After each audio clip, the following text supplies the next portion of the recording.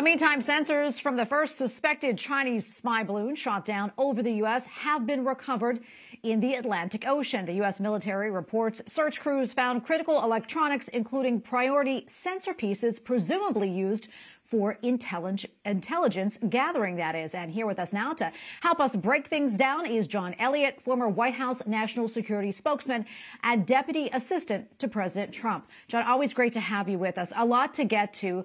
But first, I want to talk about these sensors that were recovered. How significant is this, John? And what do you think we'll learn from it? Well, good to be on with you again, Tracy.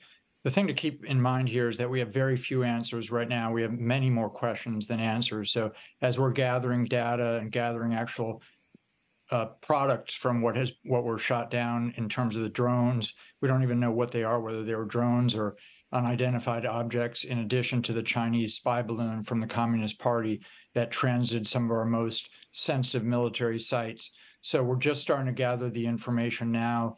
The senators were given a briefing today. That's the first step in providing answers to the American people. But once again, there are so many more questions than answers. And this right now, the failure of the president to communicate directly to the American people on this is another step in a long line of miscues by this president and unwillingness to actually level with the American people, because frankly, he's a very weak communicator, and he's someone who a lot of time hides behind spokespeople. But here, because this is so unprecedented, the American people need to hear from him directly. And as you saw in your package, there are a number of people on both sides of the aisle, senators, that want to hear from him directly. So it's not a partisan issue. He just needs to get out there, talk to the American people, level with them. Even if he doesn't have all the answers, they need to hear from him. On that, I'd say, Tracy, it's embarrassing that the Prime Minister of Canada, Pierre Trudeau, or Prime Minister Trudeau, actually has addressed his people, and he was days ago speaking to his people on that, and Biden needs to climb out of the basement and do the same. John, as far as those other aerial objects that were shot down recently, again, like you said, not a whole lot of answers there. But as we heard from Eric Sanders say, that they were told such objects were spotted in U.S. airspace since 2017. Now, that was during President Trump's administration, which you were part of. Did you know about these unidentified objects back then? And if it was known that these objects were out there, why did the previous administration and this current one wait until now to do anything about it? Well, the difference is that this administration, the Biden administration, were given a heads up on the Chinese spy balloon when it came over the Aleutians. Then it transited the Pacific, and it was then spotted by somebody who's actually just a citizen who saw it over the eastern Montana area. And that was the first time that the American people heard of it.